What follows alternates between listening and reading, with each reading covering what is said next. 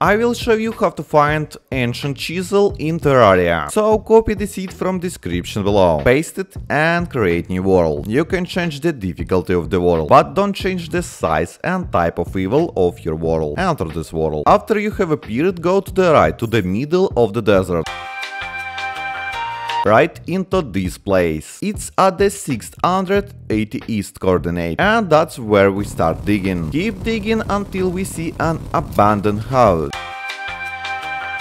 And there it is, the house with the chest in it. A chest containing the ancient chisel we need. Thank you for watching.